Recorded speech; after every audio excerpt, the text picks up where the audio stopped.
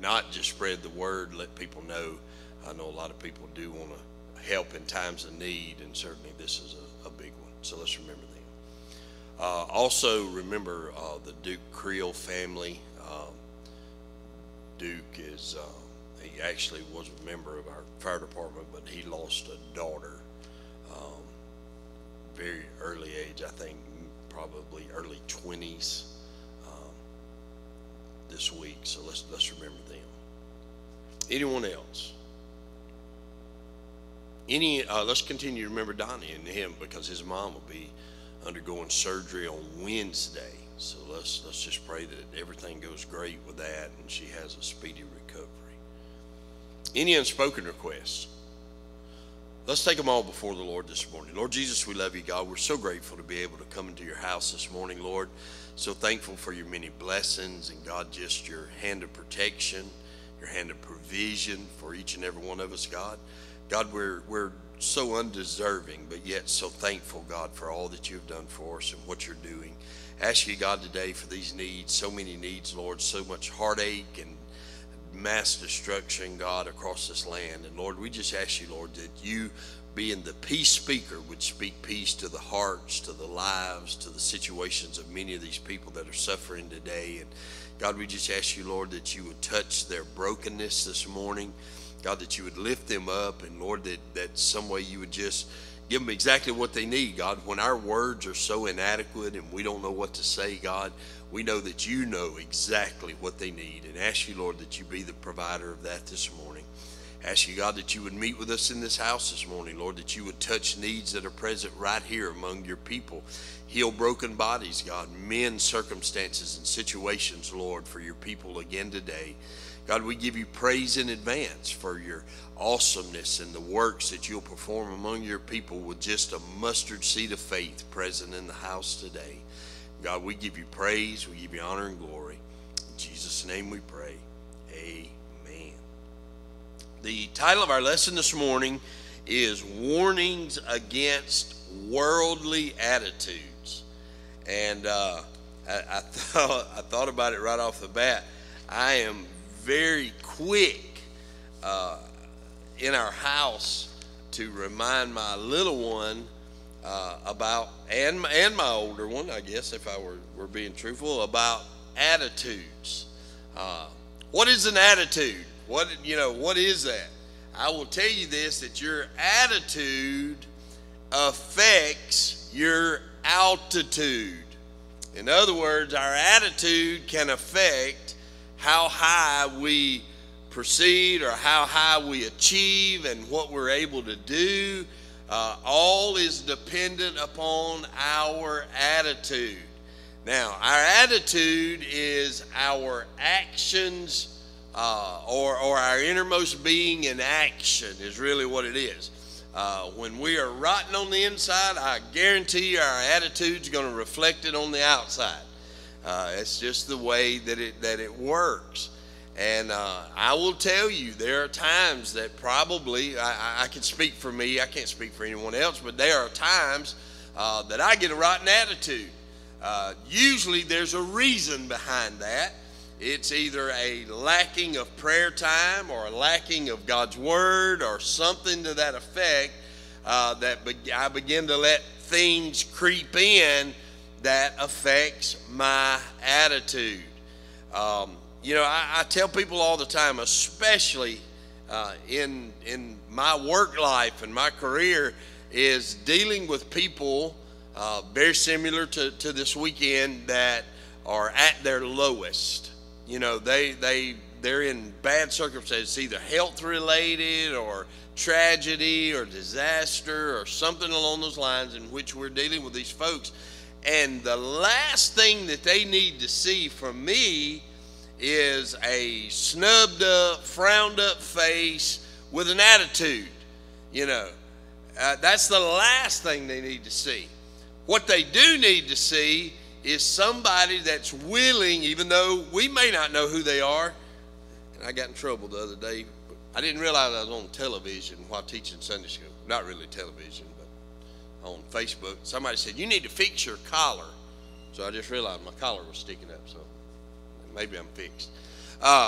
But nonetheless, what they do need is they need somebody that, even though they don't know them, that'll wrap their arm around them and hold them close in that time of need and ask them, what can I do for you? What can I do?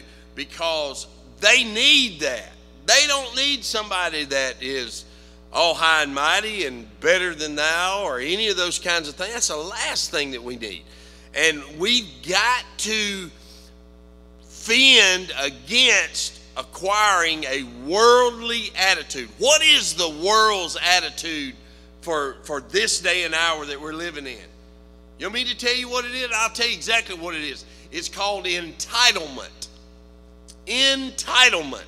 That is the dominating attitude that the world is spreading. They're spreading it throughout our kids. They're spreading it throughout our college-age students. They're spreading it throughout our young adults and people that, man, I get people that come fresh out of college and yeah, they got a degree. They got their name on a piece of paper, and I'm thankful for that. I think that is a wonderful thing. It's awesome.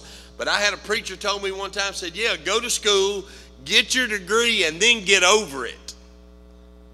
But they will come in and they will tell you, I had a young guy that I was interviewing for a position, and he did have a degree in the job that I was needing him to fulfill. But the first thing he said, well, since I have this, I want about, and he gave me a price which was about twice what anybody else would have been making in that position.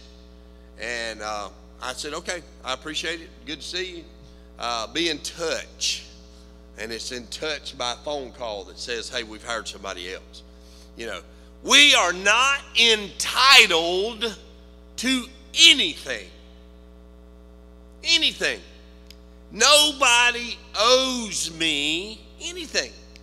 And we get that way sometimes if we're not careful. If we're not careful, the devil will let us know, man, you've been living this way for a long time and you deserve this. No, we don't deserve it. Read God's word and see what it tells us. We have got to fend against worldly attitude. Now, I will tell you, entitlement is certainly not the only worldly attitude out there. Lord knows there's a lot of them. But I cannot stand to see, especially our young generation, and that's what bothers me the most, is our kids that feel like they deserve X, Y, Z. All these things, it's owed to me. It's not. It's not. And we better be careful in getting that attitude. It is not something that we need to nourish. It's not something we need to kill it at the root. It is work. It is earning. It is doing what is necessary in order to achieve the things that we have or that we accomplish or that we do. It's so important. So we're going to be reading in the book of James again today, James chapter number 4 and verse number 1 down through verse number 3. It said, verse number 4, chapter number 4, verse number 1, from whence come wars and fighting among you? Come they not hence even of your lust that war in your members? Ye lust and have not. Ye kill and desire to have and cannot obtain. Ye fight and war, yet ye have not, because ye ask not. Ye ask and receive not, because you ask amiss, that ye may consume it with your lust. What James was saying in these three verses of Scripture is that people are willing to fight over stuff. Now, is that not a true statement in today's time? Every time you turn around, somebody's fighting over something. I will never forget the first knuckle busting that I ever got into as a kid. Was not over anything. It was not over an item. It was not over a piece of, it wasn't over a toy or, anything like that. It was because somebody said something about my mama. Now, was that not the quick thing you always said? Everybody would jump up, your mama. Well, what did that mean?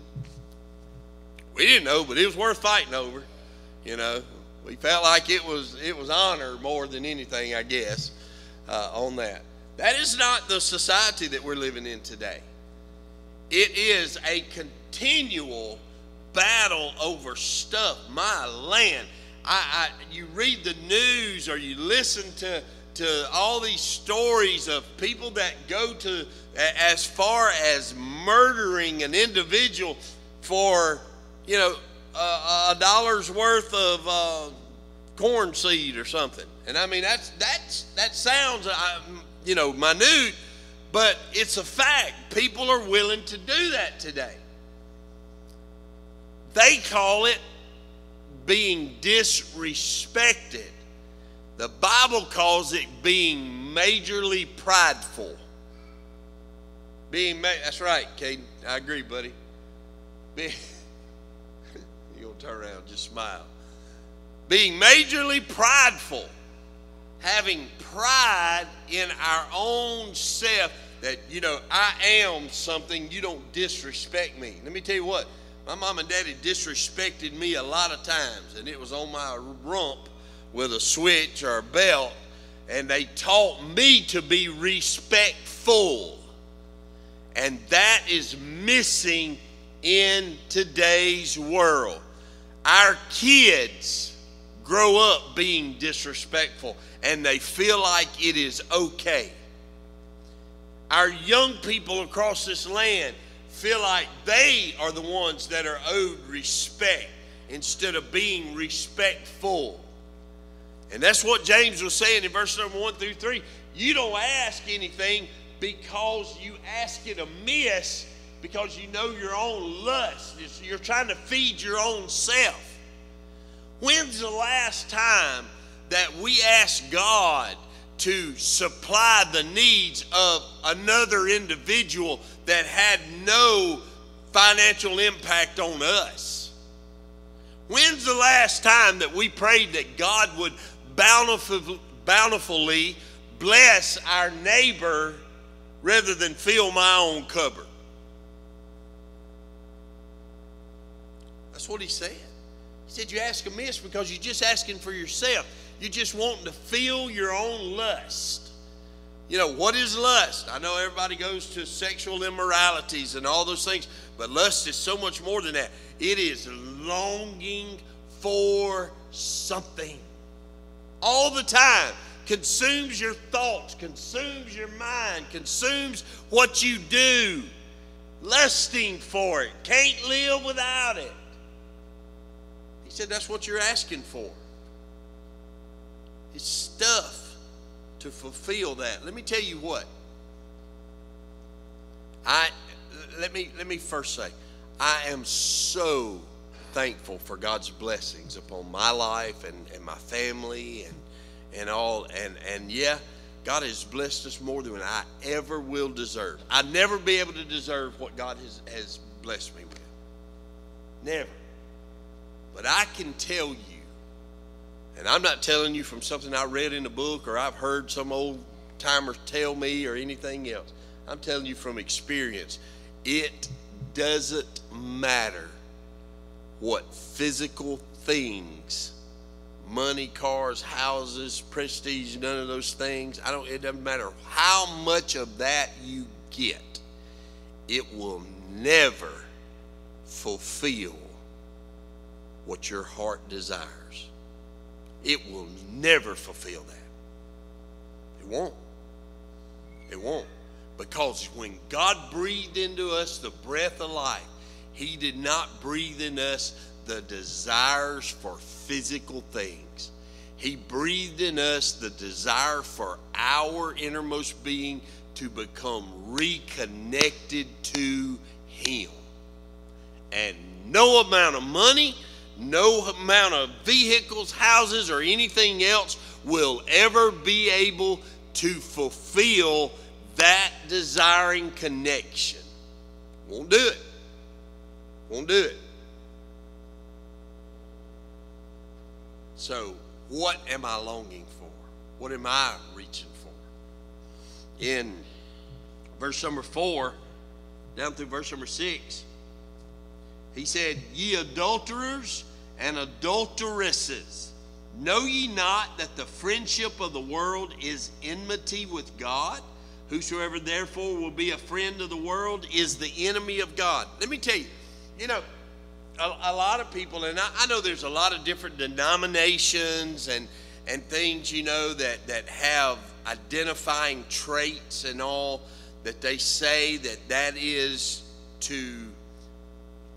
a separation, from the world.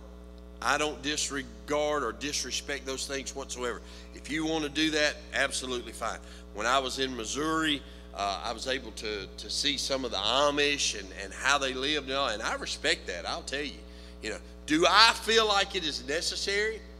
I don't, but I don't feel like it's wrong either, by any means. I respect that. I respect their prestige to live a separated life in that regard. But one of the things the Bible said that, being friends with the world is being an enemy with God. That's pretty point blank. What is he saying? If I feel comfortable living in this world, I'd better check my heart. Because when I feel comfortable in this world, I don't want to move. I don't want to go anywhere. I don't want to do anything. If I feel okay living the life that the world says I ought to be living, something is separating me from what God wants me to live. Guarantee it, without a doubt. So we have to be careful. He said, "Ye are in this world, but ye are not a part of this world." Don't be like the world. Okay, Brother Donnie, well, tell me what's the world. Look around.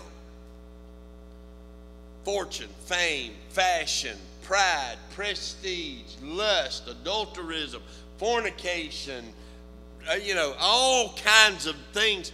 That is even being preached from pulpits in this nation, that it is okay. That it's okay. We have somehow watered this doctrine down to where we don't know what it tastes like anymore. I'll never forget, my wife, she'll beat me for this, but that's okay. I get beat occasionally. Years and years and years ago, she had made some sweet tea. And when that was back when we didn't run to the grocery store and buy it, we just actually made it, put it on the stove, heated it up, put sugar in it, kind of thing. And so we did that, or she did that, and it was rather sweet. Matter of fact, it was very sweet. So we poured out about the top third of it or whatever, and she added water to it and stirred it up, and it was much better. And so we left it in the refrigerator a couple of days, and it just seemed like it was sweet again, or too sweet again. And so we did the same thing, She's come up with this brilliant idea that she said, we just keep doing this right here, and we'll just always, it's like it was just going to keep producing or something, which she didn't mean it that way at all. But, and I started laughing, and I got to thinking, I said, that's how we think sometimes. That's exactly how I think that sometimes. Man, this is the way to do this. Well, you know what? At the end of the week, guess what you're going to have? Water. We dilute ourselves down. Now, I love sweet tea. I will tell you right now, I love it. I drink it regular. I do not drink unsweet. I do not drink that stuff with poison Splenda in it. It's not poison, but I just hate the taste. I like sweet tea. But if I can convince myself that I can just keep diluting it down, then I adjust my taste not to be able to tell the difference. Let me tell you, we have to be careful with those types of attitude, because that would be my attitude, that, hey, I'll just keep adding water to it until, why? Because I'm lazy and I don't want to make any more. I don't want to have to go through that process again. It takes a little bit of time to start fresh and to start over. I think that's why I go to the grocery store now and do it. But I will adjust my taste, my requirement to accept pure water eventually. And I know water's good for you, and I know all that. I hate water personally. I just don't drink it. I don't like it. Okay? I know it's great for you. God designed it for healthiness of our body. I understand all that. But I will adjust my requirement, my taste bud to say, hey, this is okay. No, it's not okay. Not if I want tea, it's not okay. Not if I'm desiring the taste of that sweetness, it's not okay. But I deluded myself down to believe we have to be careful in the church not to allow our faith to dilute us down to where we blend in with the world and nobody is able to look at us and to tell, hey, that's sweet tea and that's water. You know? What's the first thing I do? Look at it through the glass. Yeah, that looks like tea. If I hold that glass of water up, I'm concerned. It's either one of two things. If it's bubbling, it's Sprite, and if it's not, it's water. Okay? The world better be able to tell us apart. They've got to tell us, if I've got the same attitude, if I got the same mentality, if I have accepted the things of the world as being okay, then I'm not just a part of the world, I'm in the world. I'm consuming it. And that's what he said. He said, if you're doing that, then you're going to be an enemy with God. Verse number 5, he went on to say, he said, do ye think that the scripture saith in vain, the spirit that dwelleth in us lusteth to envy? But he giveth more grace. Wherefore he said, God resisteth the proud, but giveth grace to the humble. God does not like the proud. Now, everybody says, well, I'm proud of that. There's a difference. There's a difference. He said, pride goeth before destruction, and a haughty spirit goeth before a fall. Those two things are mixed together. Pride and haughtiness. What does that mean? Look at me. Look at me. You know what I'm proud of? I'm proud of, look at them. I'm proud of when I'm able to say, look at my baby girl and my baby girls, which both of them still my babies, even though one of them's older. You know, when I look at them, I'm proud. I'll be honest. I'm proud that whenever they sit down at the dinner table, they'll say, can I ask a question? That makes me proud. Those are the kind of things that we should be proud in. That's not what he's talking about. He said, pride goeth before destruction. Look who I am. Look what I've done. Look what I can give. Look what I can do. All of those kinds of things. It's not about me, and I don't mean it to be ugly, but it is not about you. It's about him. We can't get that. You know, I'm going to say it. I thought it. I see these, especially kids, and I'm telling you, man, when I was 16 years old, 17 years old, I didn't have what these kids today have.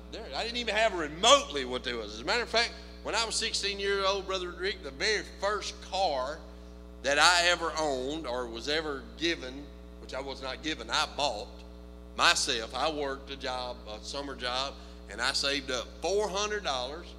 And I went and bought me a 1965 Chevrolet Biscayne car.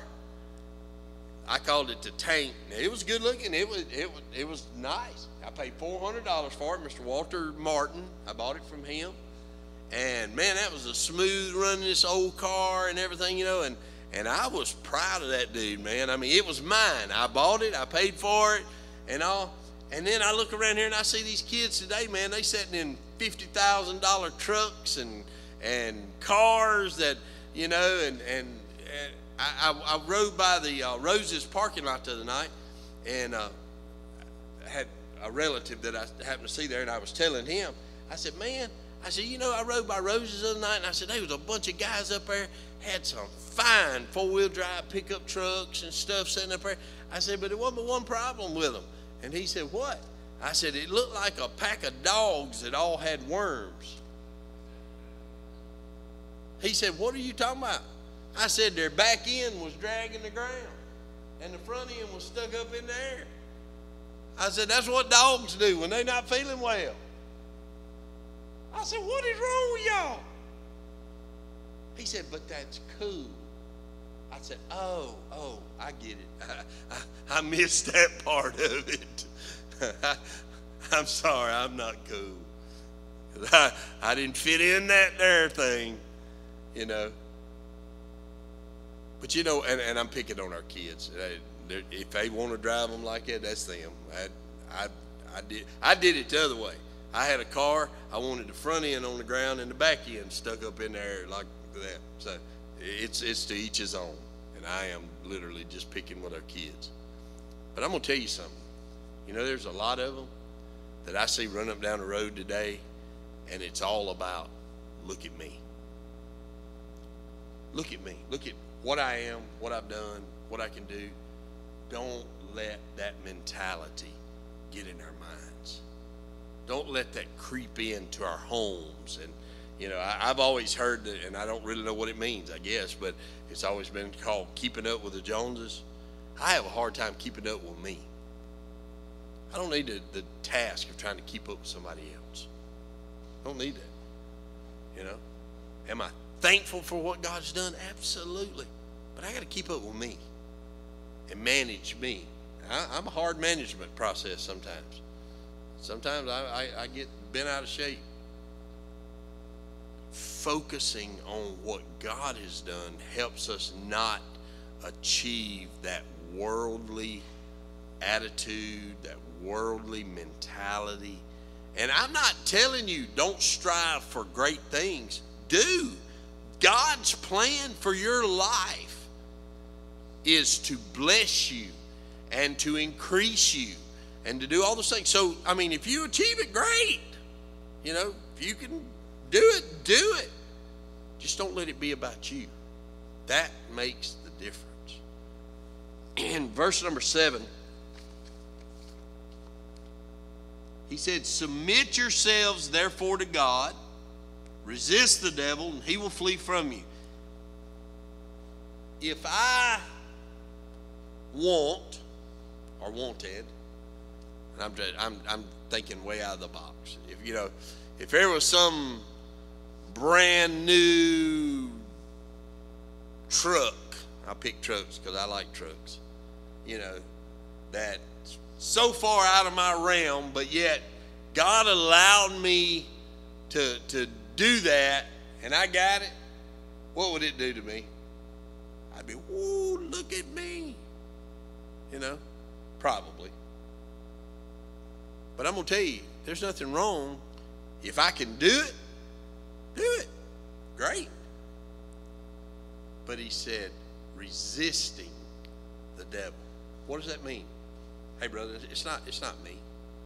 It's all about him. I am a glorified piece of mud, scooped up out of the earth, formed by the hands of God, breathed into the breath of life. I didn't have any say-so in any of that stuff. It was all what God was able to do. And that's you and I together. The blessings that come after that, those are just the benefits of serving the Maker. Just resist the devil. Draw nigh to God, he will draw nigh to you. Cleanse your hands, ye sinners, and purify your hearts, ye double-minded. Be afflicted and mourn and weep. Let your laughter be turned to mourning and your joy to heaviness. Humble yourselves in the sight of the Lord, and he shall lift you up. If you want to go up, you got to get down. I'm not talking about boogie dancing or nothing. I'm talking about we got to humble ourselves before God. Man, there's a world out there that needs to see humbleness. Because if it's not humbleness, it's pride. One or the other. It's either humbleness or pride. And he said, if you will be humble, he will lift you up to where you want to be. Speak not evil one of another, brethren. He that speaketh evil of his brother and judges his brother speaketh evil of the law and judgeth the law. But if thou judge the law, thou art not a doer of the law, but a judge. Therefore, there is one lawgiver who is able to save and to destroy. Who art that judgest another? He said, go to now, ye that say, today or tomorrow we will go into such a city and continue there a year and buy and sell and get gain. God's process for our gain is through him. You know, it's sort of like making heaven. I tell people all the time, you know, we can try getting to heaven any which way we want to, but there's not one that's going to work. You know, I'm not saying that there's not a number of options out there that you can try, but there's only one that's going to work. I remember years ago, we were at the Mississippi State Fair one day, and they had this little thing. It was a glass house maze. And you had to go in one door and you had to try to figure yourself out. You know, have you ever seen all the slobber and the snot that's on the glass and, you know, throughout those things? You want me to tell you why? You want me to tell you what that represents? Failure. That represents failure. Simply because it's where somebody ran into the wall. You know, we think, hey, this is the way I go. You know, we leave our mark on the wall. And I will never forget getting in the, and I'd work my way, you know. Of course, everybody in there is feeling, you know, trying to get nowhere. Come on, buddy, you can help me preach. Come on. That's my buddy. Come on. I said, I ain't coming now. He ain't going to hurt me, Kerry. But, you know, I remember getting into the middle of that glass room, and literally I thought, these dudes had done pulled a trick on me because there's no way out. There was the one opening that I just came in, and it felt like to me there was 3 different walls that I couldn't go any further, and I hadn't made it to the end. And the bad thing about it was I was standing there in front of everybody that's walking up and down the midway, you know, at the fair, and they walk by and they're looking, you know, and here I am. I'm hung up in the middle for everybody to see. But I knew that there had to be a door to get out. There had to be. Had to be a way to get out. But you know the problem? They all looked the same. Everywhere I was at in there looked identically the same. It was just glass. But there was only one way for me to get through there. And I had to back up to where I knew I came in, and I had to take my time and find where I was supposed to be. Let me tell you what, along this journey living for God, I'm not going to tell you that there aren't times that we run into a brick wall. I'm not going to tell you there's not times that I hit that wall and think, oh, this is the way I should be going, but I can't. No. It's the way I think I should be going, but I shouldn't. God has one way that I'm going to make it. And it is simply humbling myself, putting myself at his feet. God, I don't know where to go. I don't know how to get any further. I mean, I'm trying everything I can, and I keep hitting the wall. He said, humble yourselves. Submit yourselves unto him. He said he'd lift us up. He would put us to where he wanted us to be. He wants you to gain. God is a God of addition and multiplication, not subtraction and division. His desire for you is to gain. It's to grow. It's to perceive. You know, I tell people all the time, look, man, if you're a millionaire, you don't need to be ashamed of that. You don't have to be ashamed of it. You don't have to think, well, I'm so undeserving. Yeah, we all are. You don't have to be. But what we do have to do is say, man, let me tell you something. God's grace and mercy, God's provision, and God's significance in our life, this is by far the only way to make it. This is it. Humbleness. And our world's missing that today. There's a worldly attitude of I deserve, I should have, somebody should give me, all those types of things. That's a worldly attitude. God's attitude for us is to be, let me press forward to the mark of the high calling of God. Let me push till I achieve what God wants for me to achieve. Let's go to the Lord in prayer. Lord Jesus, we love you, God. So grateful for your blessings. Thankful today, God, for your awesome word. Lord, I pray, God, that you shield our minds, our hearts, our beings today from the worldly attitude of deserving and entitlement. God, I pray, Lord, that you embed in our hearts the desire to push forward, to work, to gain those things that, God, that you have in store for us, and knowing, Lord, that it is only through you, by you, that we are able to do what we're able to do today. God, I'm so grateful today for your awesomeness.